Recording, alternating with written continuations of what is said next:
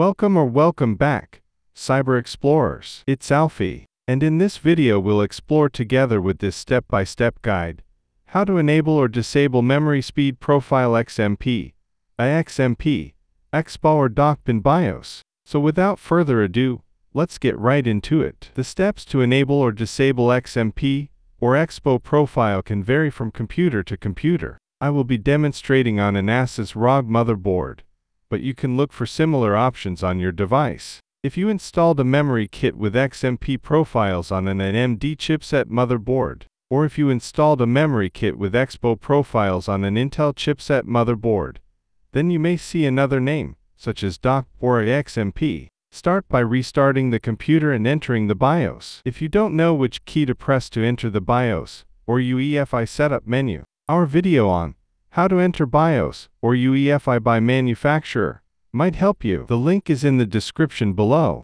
Once you enter the BIOS or UEFI setup menu, on some motherboards, you can enable or disable memory speed profile directly from the easy mode view. But let's also explore the other method. If you are in easy mode view, switch to advanced mode view. In this case, I can do that by clicking on advanced mode or pressing F7. Now look for the iTweaker, OC Tweaker, Memory, OC, Extreme Tweaker, or Tweaker tab. In this case, go to the iTweaker tab, then look for iOverclock Tuner, Load XMP Setting, Memory Profiles, Extreme Memory Profile, or DRAM Profile Configuration, DRAM Profile Setting. In this case, go to the iOverclock Tuner, and make sure it's set to A-XMP, XMP, EXPO, DOCP Profile or Profile 1, which is enabled or disable it if you want to do that. Finally, save the changes then exit. In this case, I can do that by going to the Exit tab,